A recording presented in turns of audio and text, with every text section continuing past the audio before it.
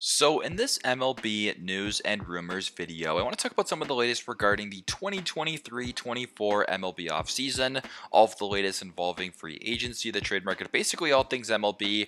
I'm going to be going over in this video. Let's get right into it. So the first MLB news item for today actually takes us to the Big Apple, where Matt Chapman, formerly of the Blue Jays, could be joining the Pinstripes this offseason. So Fireside Yankees on Twitter or X tweeted out, Susan Slusser of the San Francisco Chronicle reports that the Yankees have shown interest in third baseman Matt Chapman. And there is actually a link down below within this tweet to empiresportsmedia.com where there is more of a description of this report through this tweet. So if you want to view the link, a link will be down below in the description of this video. So could the Yankees be making yet again another big time splash this offseason, this time bringing on former division rival Matt Chapman from the Blue Jays over to the Yankees? Well, according to this report, it's very possible. Now, as a Blue Jays fan, the last couple of years, I've had the privilege to see Matt Chapman play quite a bit. Now, Matt Chapman, defensively speaking, is a tremendous player, right? Probably the best defensive third baseman in baseball at this moment.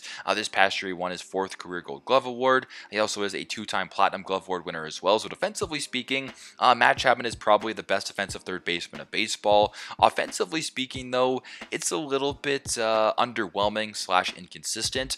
This past year for Matt Chapman in Toronto, he put up a 4.4 WAR season, 122 hits, 17 home runs, a 240 average, 66 runs scored, 54 RBIs, 4 stolen bases, an on base of 330, 424 slugging, an OPS of 755, and an OPS plus of 108. So just on paper, right, these stats don't look that terrible, but if you watch Matt Chapman play this past year, he had a tremendous start to the year offensively speaking, but then it went downhill extremely fast and got worse and worse each and every month. So Matt Chapman, offensively speaking, he always leaves you wanting a little bit more, historically speaking as well. Within the past, Matt Chapman has been at his very best a 36 home run hitter back in 2019 with the Athletics when he made the only All-Star game of his career. So Matt Chapman, defensively speaking, is definitely a pretty good upgrade for this Yankees team to have. But offensively speaking, I guess this could move someone like LeMahieu to the bench in more of like a utility role, especially too with LeMahieu being a little bit older.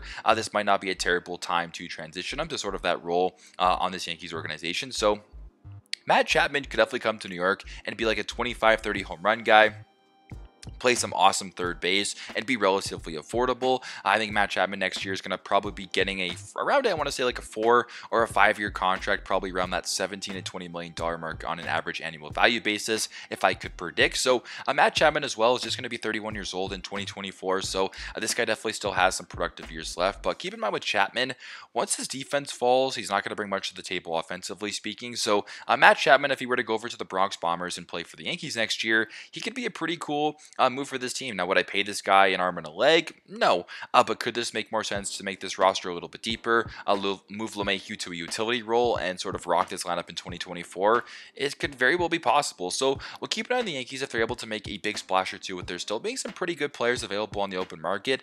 Perhaps they can get a player like Chapman for a bit of a discount. Maybe they're going to get him for like a 1 or a 2 year contract. Whatever the case may be, if it's like a 1 or a 2 year contract, it doesn't really hurt whatsoever. If it doesn't work out, then it is what it is. But could Matt Chapman be going to the Bronx Bombers this offseason and joining the Yankees? He very well could be. So shifting gears to a division rival of the Yankees, I want to talk about the Baltimore Orioles possibly signing Michael Lorenzen this offseason. So MLB Trade Rumors on Twitter or X tweeted out, the Baltimore Orioles have shown interest in Michael Lorenzen, and there's a link down below in this tweet in the description of this video to MLBTradeRumors.com. So yeah, this tweet right here is actually pretty intriguing because the Orioles have been fairly quiet so far this offseason. A lot of people, myself included, thought that this year with the success that the Orioles had last year in 2023, we're looking to build on that, and sort of go all in for 2024 and add some more pitching to the team because last year in 2023, the pitching wasn't exactly the most high end, and with them losing Jack Flaherty this offseason, Michael Lorenzen could be definitely a nice replacement, but doesn't make this team that much better in my personal opinion. In regards to a championship contender. So Michael Lorenzen this past year, split between the Tigers and the Phillies, actually had himself a fairly solid campaign. Nothing spectacular. It was highlighted though with a no-hitter thrown with the Phillies, but his ERA honestly going over to Philadelphia wasn't that amazing. So I'm not too sure where Michael Lorenzen's going to be going and how much money he's going to be making. So this past year for Lorenzen, as I mentioned before, split between the Tigers and the Philadelphia Phillies. He actually made the All-Star game as well. Keep that in mind.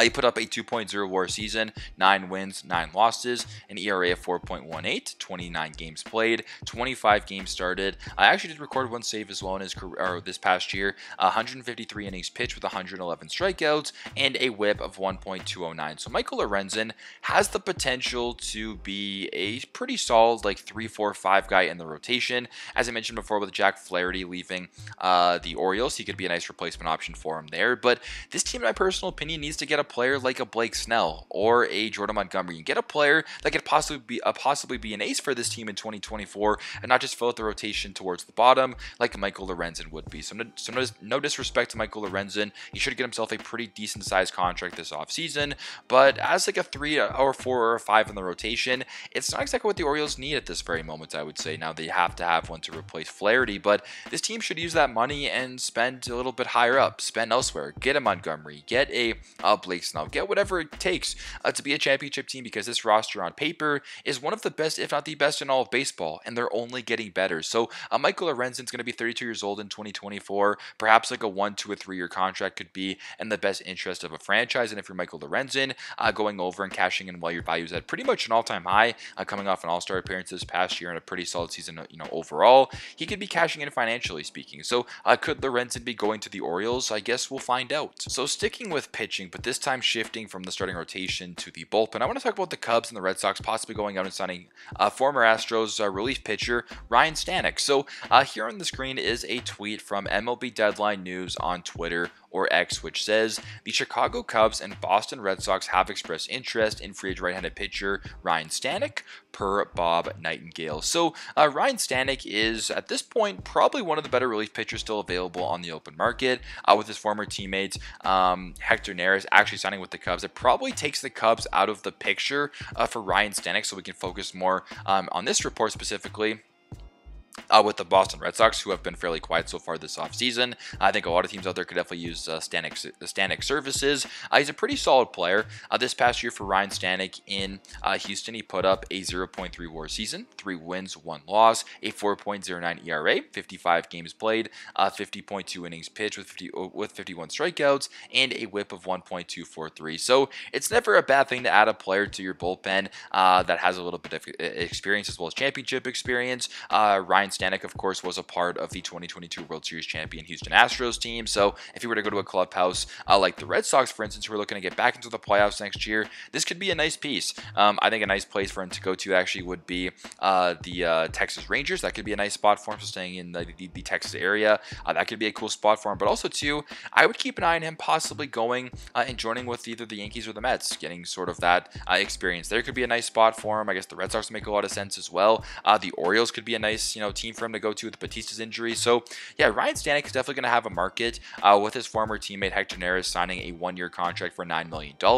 I would imagine that Stanek gets a little bit less than that, but for a player who's still, relatively in the prime of his career, I would say, he's going to be turning 33 in 2024, as well as having championship experience. This guy could definitely be getting like a multi-year contract, perhaps. Probably likely, though, only a 1-year deal. And if he wants to win a championship, he could be going to a team probably like the Rangers or the Dodgers or whatever. But if he wants to get the most money possible, then that's where Boston could come into play and possibly give this guy a little bit more money than some other teams would be. So we'll keep an eye on former Astro Ryne Stanek, who's probably not heading back to the team. But now with Neris gone, I guess he could be heading back to the team. I guess only time will tell.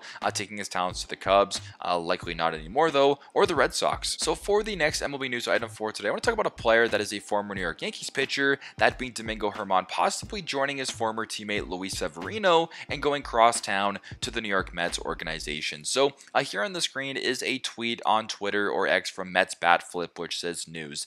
The New York Mets have talked with free agent right-handed pitcher Domingo Germán and his camp, though a source said the Yankees crosstown rivals are, quote, the least favorites, per Mark W. Sanchez. So according to this report, it doesn't seem super likely that Domingo Germán's going to be going to the Mets, or the Mets have a ton of interest, but the two sides perhaps have talked to each other, and I guess there could be some dialogue on a contract potentially happening this offseason. As I mentioned before with Luis Severino, a former Yankees player stayed in the city, that being Severino. It's on a 1-year contract with the Mets this year, despite having a pretty disastrous campaign last year in 2023 with the Yankees. So Domingo Germán's highlight last year was, of course, throwing a perfect game in Oakland, which was a pretty cool moment, I guess, for the Yankees. in Domingo Germán. So could he be staying in New York this year and going to the Mets? I guess only time will tell.